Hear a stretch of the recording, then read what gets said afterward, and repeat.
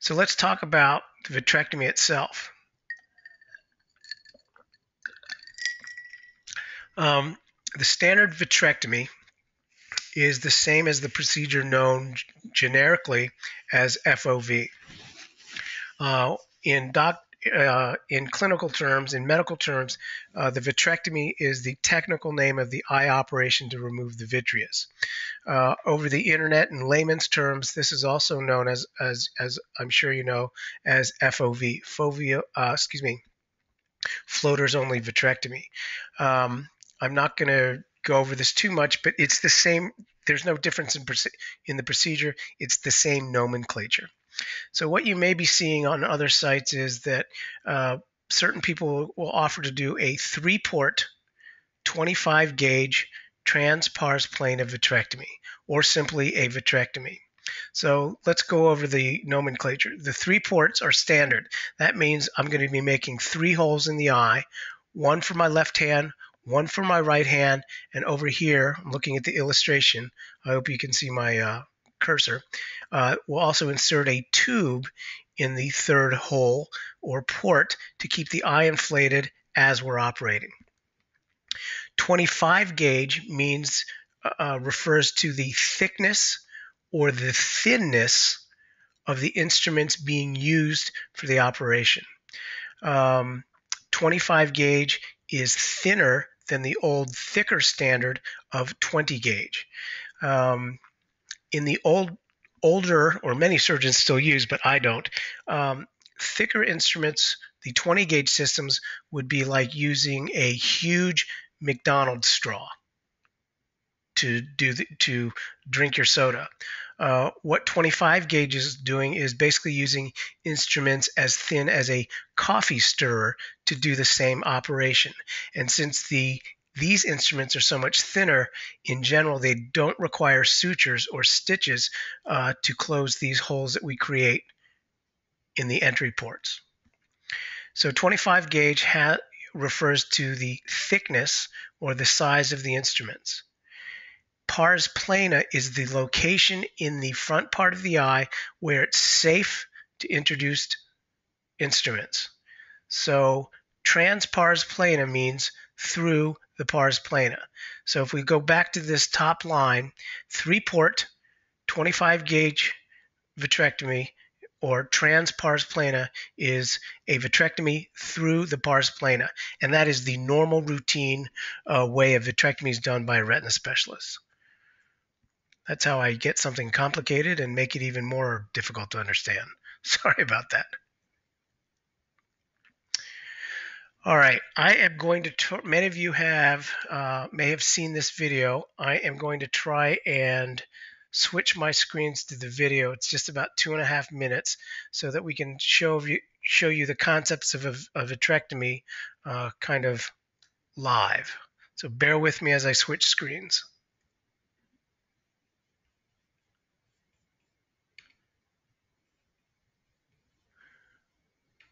If I were really good, I could probably turn the screen sharing off, but I'm not that good.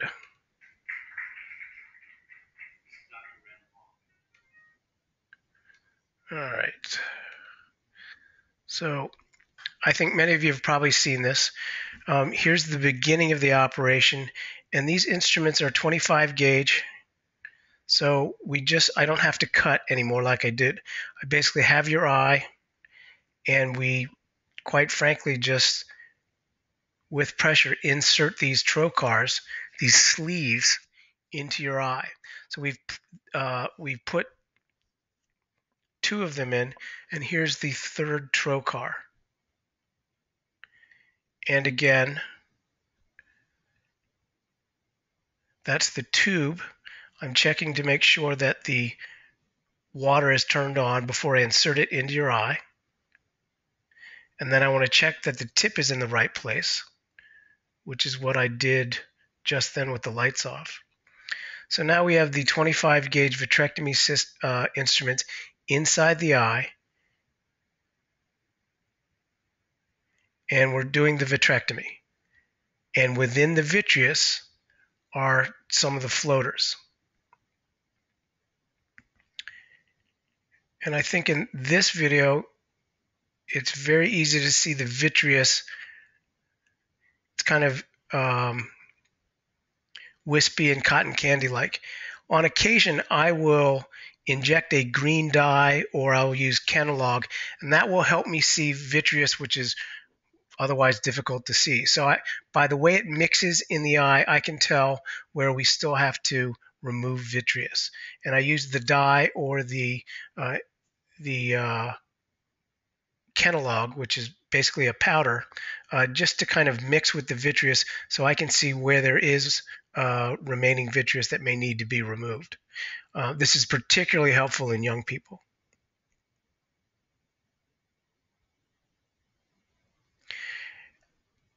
At the end of the operation, I need to make sure that the retina is as healthy as can be, specifically looking for tears that may have been caused by the operation. After that, all we have to do is pull out the plugs. We'll put some drops on the eye, we'll inject some medicines, and then put the patch on, and then we're all done. Okay, so I'm going to stop the video in just a second and then go back to the rest of the slide presentation.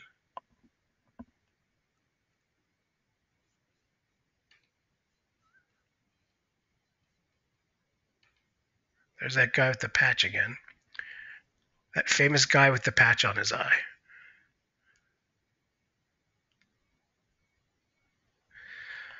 All right, so just a couple more slides and then I'm done with my part. So I promised you we'd talk a little bit about PVD, or posterior vitreous detachment. I've got two slides that will hopefully will really be helpful in trying to figure out or define what exactly is a posterior vitreous detachment. The reason it's important for me is that it really lets me most efficiently remove vitreous.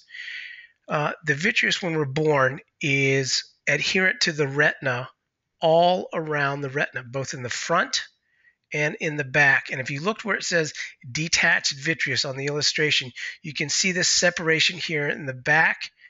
The posterior relates to this surface, this back surface, or this posterior area. A posterior vitreous detachment does not always cause floaters. And I just want you to know that, because that's another misconception that I've come across, in that everybody feels that a posterior vitreous detachment means that you're going to have bothersome floaters, and that's just not true. In fact, everybody will get a PVD as we age, yet most people do not notice floaters who have a PVD. Mark Erickson, by the way, is the illustrator where I get all my great pictures, and I think he is just absolutely outstanding. And he owns this company called Jira Design, and I'm going to thank him again at the end, because I think the ability in which he makes these illustrations are, number one, anatomically correct, but the amount of detail that he's gone through to really in his illustrations really make it easy for me to demonstrate whatever I'm trying to discuss or teach.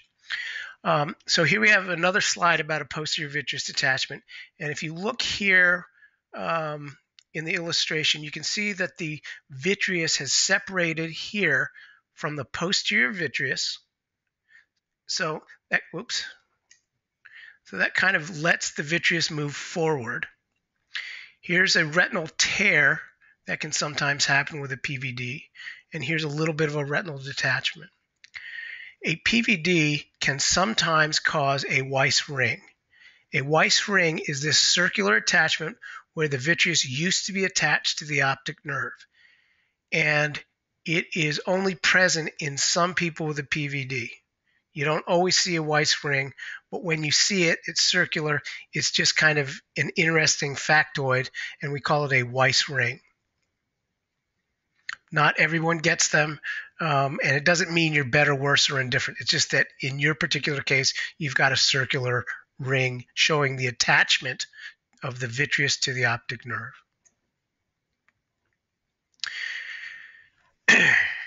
At the end of the operation, after I think I'm done and I've removed vitreous and maybe I've used Kenlog or ICG dye to stain the vitreous, I want to look around in the peripheral retina.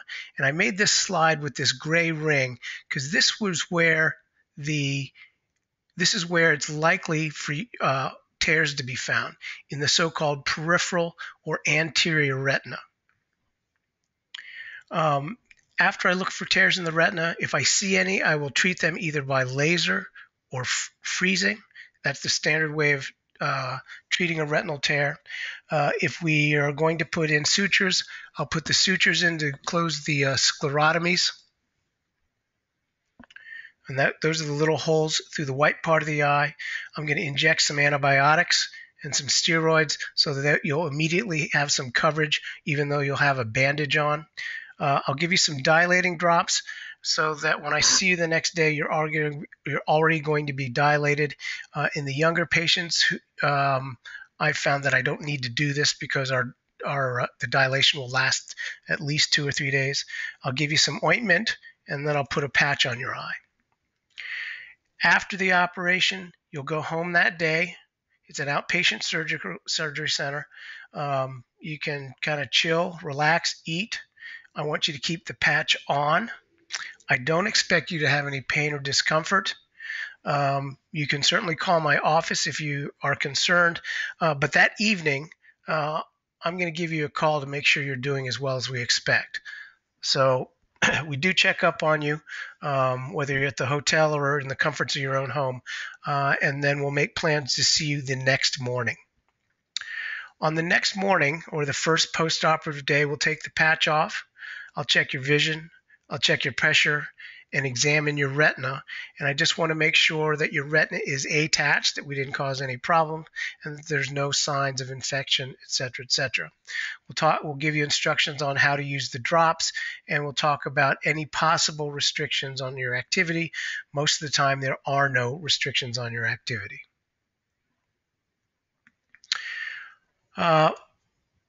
I usually recommend complete full restoration of your activity 24 to 48 hours after the operation in most cases.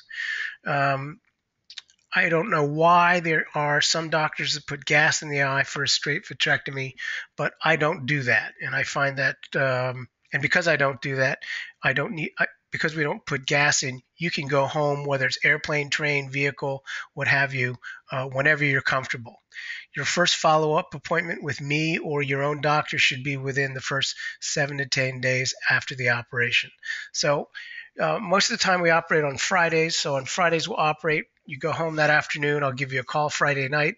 Saturday morning we'll take a look at you. And obviously if there's no complications, you're free to go, and that includes flying. So I just wanted to say thank you. It went a little bit longer than I thought. It went almost a half an hour. This is my email.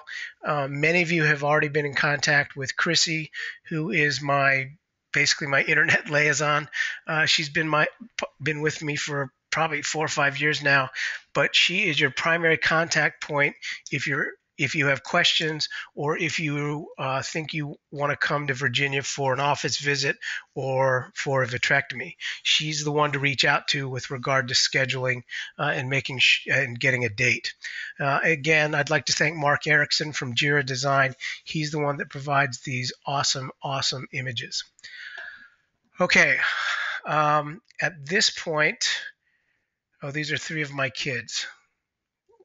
And I'm getting a little old. This was about 8 years ago. I'm going to stop the presentation and turn it over to questions. And I would ask you to just type your questions. I'll read them and then answer them.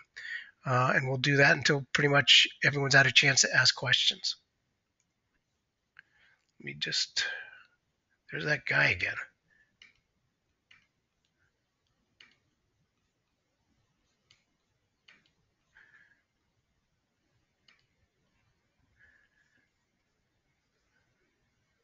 All right, so first question. Let me the second one. All right, MG. First question. MG asks, of your floater-only vitrectomies, how many patients or what percentage have developed cataracts within a year or two after the procedure, basically seeking greater detail on the likelihood of cataract formation. I don't actually track because it's become impossible for me to track all the patients on whom I operate. And the reason is for that is a good percentage of patients come from out of state, and I kind of lose follow-up after the first follow-up with your own doctor. For patients that remain here in Virginia or in close proximity, I would say the chance of in reviewing those patients over the last, let's say, 3 years, I would say fewer than 10% or even 5% have had to have cataract surgery within really 3 years of having the operation. Again, I think there's an overemphasis in the likelihood of cataract formation following vitrectomy. I think some of the literature that states vitrectomy causes cataracts is considering vitrectomy for all reasons, including, like I said, retinal detachments or macular holes.